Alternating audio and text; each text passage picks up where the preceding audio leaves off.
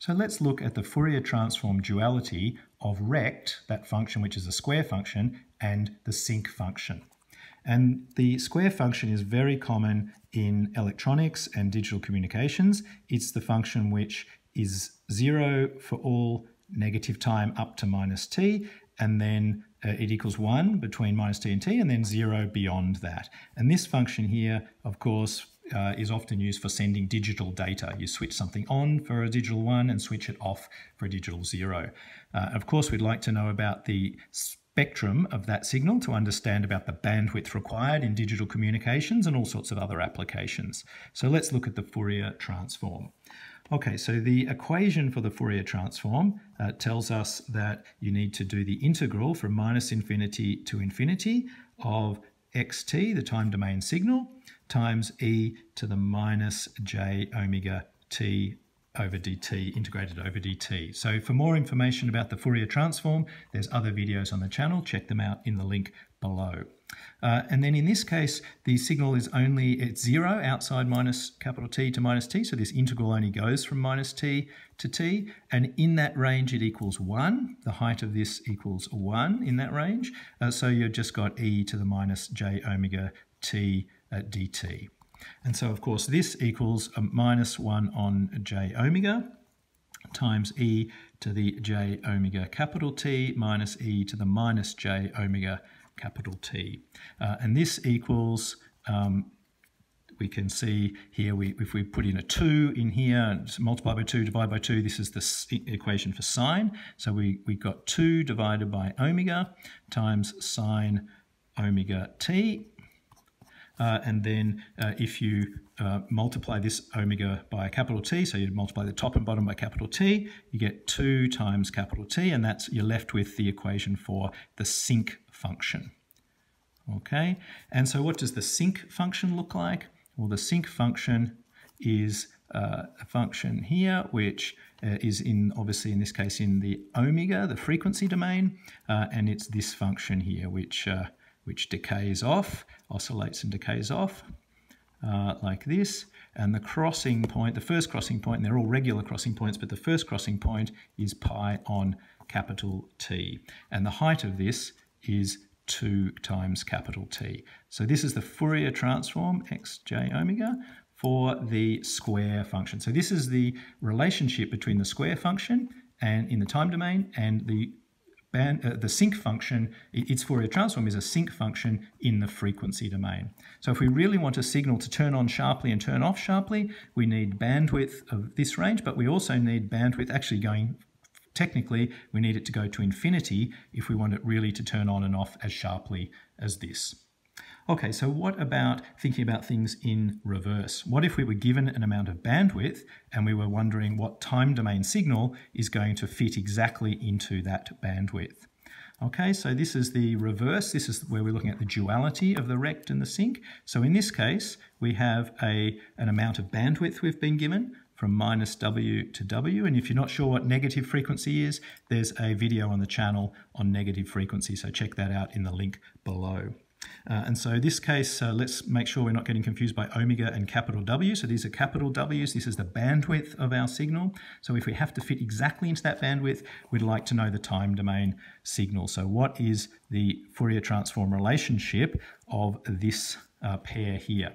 Well, again, we can use the formula for the inverse Fourier transform. So xt, this is going in the inverse, just simply using the formula, 1 divided by 2 pi. And this, again, we're only integrating between minus w and w because it's 0 outside that range. And it's 1 inside that range. That's what we're going to put there for the height. So this is called a band pass filter, or we're just perfectly using that bandwidth. E to the j omega t d omega. In this case, this is the inverse Fourier transform formula.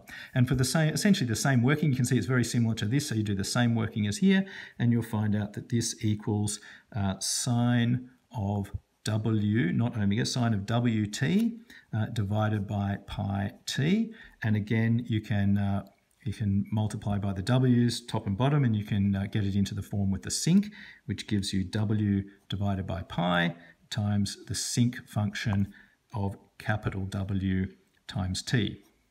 Okay, so again, this way in the reverse, we've just done the inverse Fourier transform. We've found out that the inverse Fourier transform of this square is a sinc.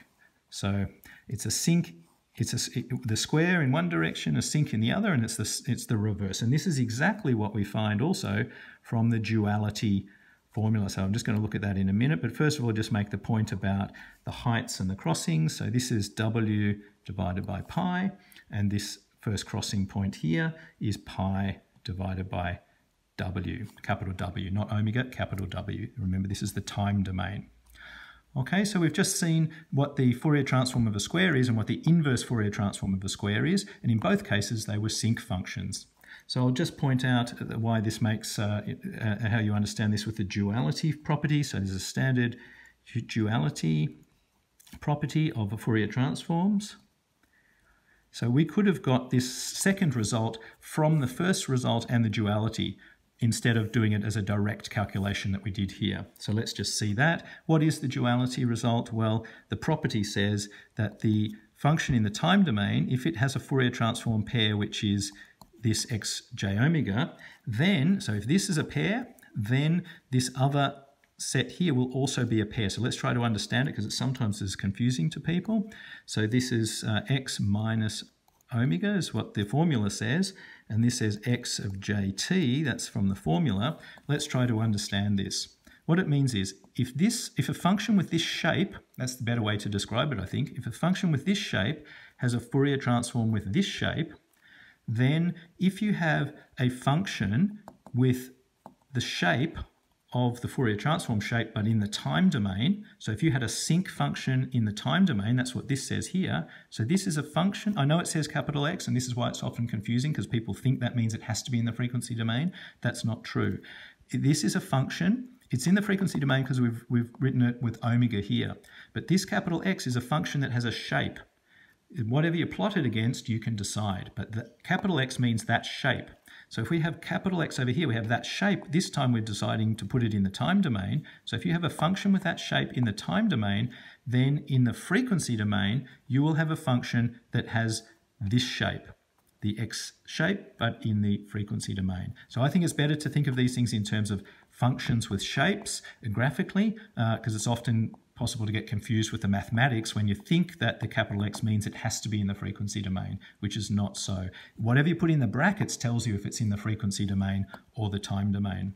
So just to state that again, if you have a function, this function pairing here, if you had a function in the time domain that has that shape, so that shape over here, which is what we have here, then in the frequency domain, its Fourier transform will have this shape, which is the shape from here, which is that one, but in the frequency domain. That's the duality property. And you can make sure, you can see there's a scaling of 2 pi. The scaling of 2 pi comes in here. If you want to match up these two here, they're different by, if you do that transfer over to here, you've got to put the 2 pi in, which makes sense, and you can work that through. So if you found this useful around the digital communications and the bandwidth required and the time domain signals to fit into a bandwidth, then give this video a thumbs up. It helps others to find the video, and subscribe to the channel for more videos, and check out the webpage in the link below where there's a full categorized list of all the videos on the channel, which can help in people studying signals and systems and digital communications.